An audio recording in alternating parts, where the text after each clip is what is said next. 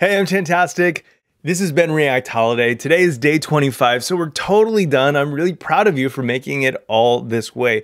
We've covered so many things. We've covered, in my opinion, everything that you need to know to be a really great React developer. It's really just a matter of practicing them, repeating them, and exploring how they interact with different basic JavaScript browser APIs. So you're really in such a good place at this point. Now, I want to tell you some next steps.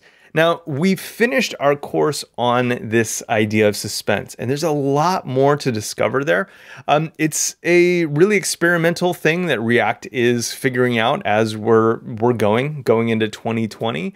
And I've made a course that covers all of the really cool new features and new ways that we might be able to compose views in time using suspense. So if you want to go to Egghead, my course is there. If you are already an Egghead subscriber, then you get to do that course just included in your thing. So go there, check it out. A lot more to learn there. Super fun stuff. And you are now very well qualified to start that course. If you want to learn more about this or kind of like see these as they as I flush them out with text and all that kind of stuff, just go to react.holiday, subscribe, and I'll keep in touch with you.